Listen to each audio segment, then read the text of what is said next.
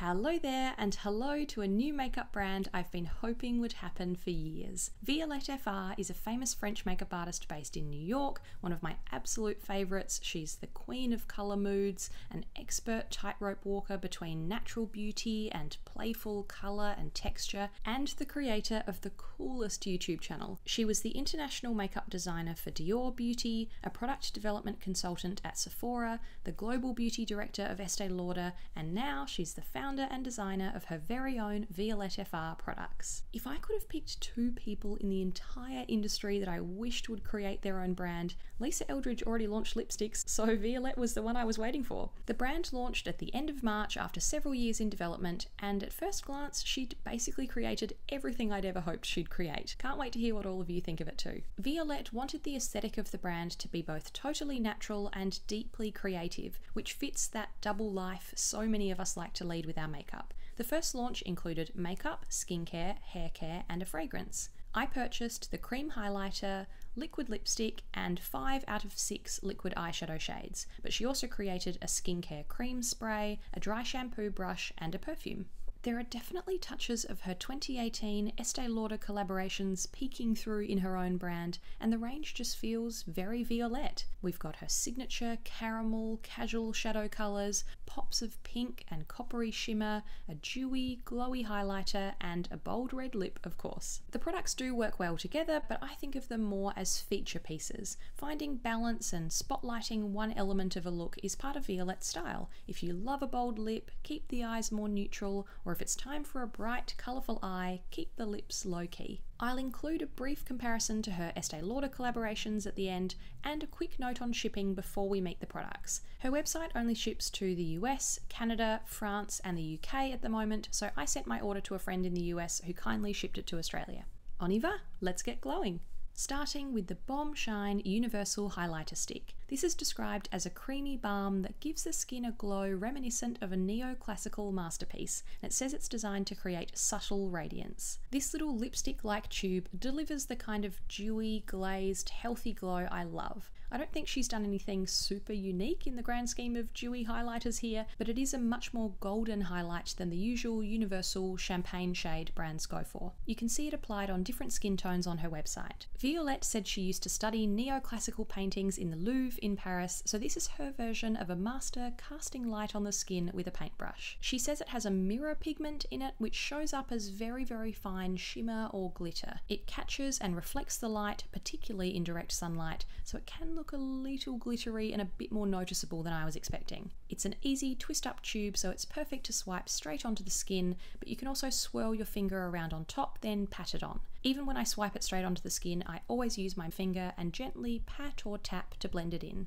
The texture feels dewy and balmy, but not sticky, just slightly tacky like freshly moisturised skin. Add a touch to your cheekbones, the inner corners of the eyes, bridge of the nose, and Cupid's bow.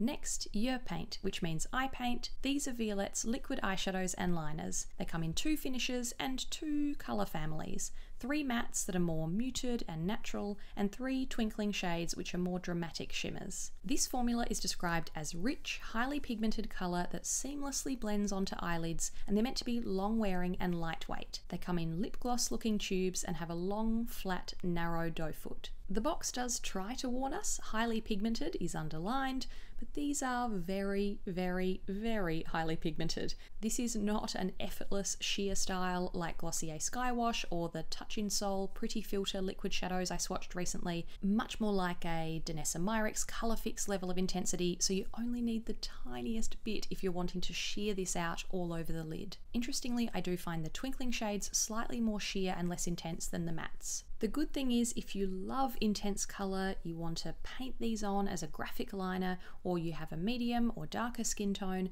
the colours are definitely strong enough to stand out. But if you're after that softer wash of colour vibe, bit of a different technique required. Here are the application instructions, then I'll share what I'd suggest instead. The brand says to glide the flat side of the applicator along the top lash line and quickly blend the pigment into the crease using fingertips or a brush. They say it's quick and easy.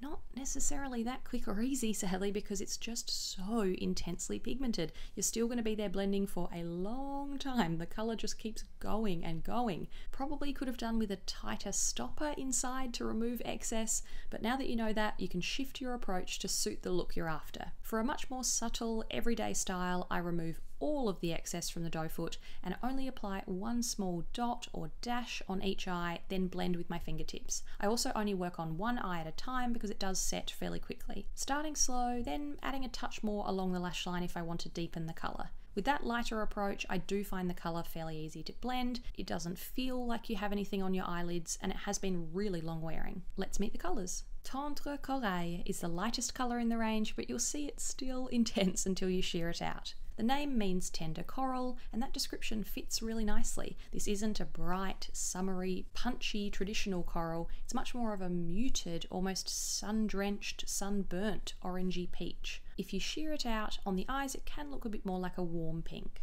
Tout Doux has been a surprise hit for me. This is Violette's favourite, and it might be mine too. The name Tout Doux means all soft, and it's designed to be a natural tan that suits all skin tones. Violette said she'd been dreaming of making a colour like this and perfecting the undertones for a long time. I think she's nailed it. Beautiful as a light layer on the eyes with a red lip.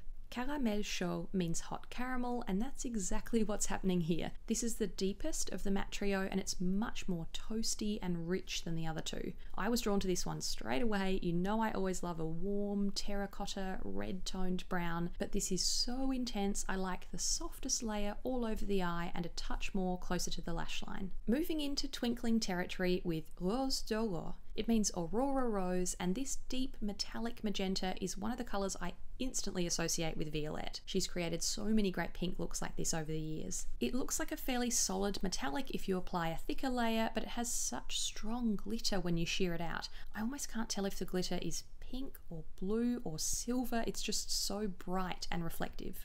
Last but not least, Cuivre de l'Aube means dawn copper, and again, this is such a classic Violette shade. She's inspired me to create many coppery shadow looks in the past. This is a fantastic copper with golden shimmer, and you can see that the twinkling shades definitely shear out a lot easier than the mattes, and the colour isn't quite as creamy. Overall, your paint is so pigmented, it's not going to suit liquid shadow beginners or give you a casual look straight from the tube. The good news is there's so much colour to work with, so every shade will work on different skin tones, and one tube is going to last you a crazy long time.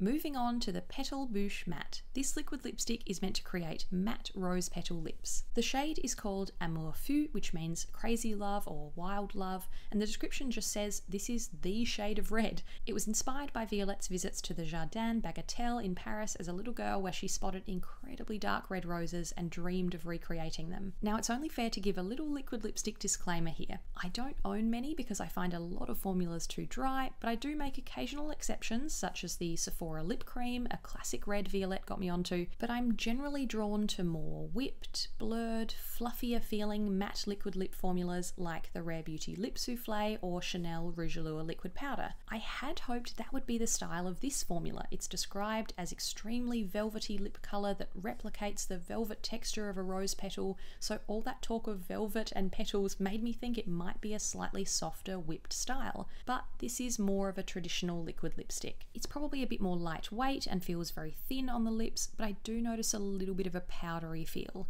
In fact, I think her quest for velvet has tipped this into slightly dry territory for me. It's not necessarily drying because it's light, but if I do rub them together, it doesn't feel velvety or smooth, it feels a bit dry. It's also so pigmented, again, that you have to be really careful and precise, so I definitely remove all of the excess from the doe foot and still get plenty of colour. I'd love to hear from any liquid lipstick addicts though. Maybe this wears perfectly for you and I'm just too much of a whipped liquid lip lover. I find it so hard to say no to an intense dark red, so I'll still wear this, but I think her upcoming sheer matte lipsticks she's been teasing on Instagram called Bisou Balm will be more my style. Let's do a very quick Estee Lauder comparison. Sadly, these past collections aren't around anymore, but I hope this is helpful if you own some of them and want to know how her new products compare. Violette created two glowy pots in her past Estee Lauder collaborations. The La Rosée Soft Glow for lips and cheeks, which was a super subtle, thin, balmy highlight with a tiny touch of pink. Then the Sheer Scandal Eye Gloss, which you could use as a highlighter too, had much more of a wet gel-like texture and some iridescent pink shine to it. So I'd say the new Bomb Shine on the right is almost a cross between these two textures with a more golden glow and a more convenient stick format.